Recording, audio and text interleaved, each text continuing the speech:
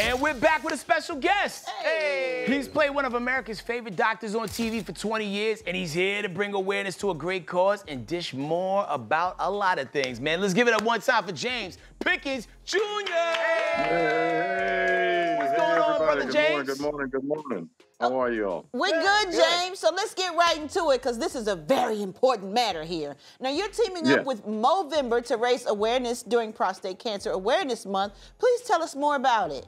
Yes, we are trying to engage the community in terms of prostate cancer awareness, to get tested, what to look for, what this atmosphere is looking like, address some issues in terms of, especially in terms of the African American community, in terms of getting tested and now learning how to navigate this thing. James, now Gary and HK have been on Dish Nation from the very beginning, which is 12 seasons and counting.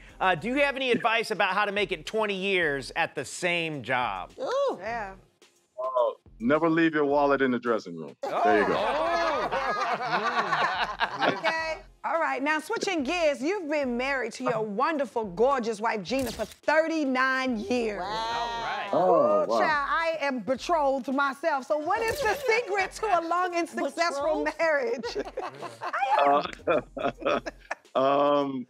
Saying yes, ma'am. Yes, Okay. what is it?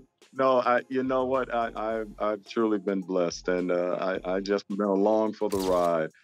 She's an amazing woman, and as I said, we've been together now 39 years. God willing, and the creek don't rise, will be 40 next year. Wow. Now, you know what, James? Now, speaking of that, now you should do a book on that, because I have coworkers can't even stay married for a week. But anyway, honey, now speaking of your wife, honey, now I heard, honey, that she was one of the singers in the disco group Musique. Now, I mean, did you meet her there, or was she in the group when you met her? Oh, yeah, when I met her, she was singing with Musique. You know, they were kind of the disco queens at that time. They had a big hit called Push in the Bush. That was my favorite song.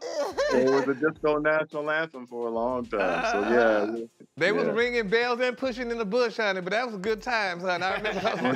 Push in the bush, push in the bush. Yes, honey. I remember that one. Pay more. But anyway, so James, I also heard, honey, from a little birdie that you're a cowboy. So that means that, I mean, you like to ride? Yeah, I mean, I don't know if I'm a cowboy. I love the Western lifestyle. I own 3 horses. I rodeoed for a little bit of a team roper, and I still get out there. And when I get the time, it's a great escape from this craziness that's Hollywood and stuff. And it gives me something else to think about, and I can get out there, even if I don't rope or whatever, just riding out on the trail, kind of like my church. So it's been fun. I've been doing it a long time. What handles better in traffic, a car or a horse? Oh, without a doubt, a horse. Absolutely.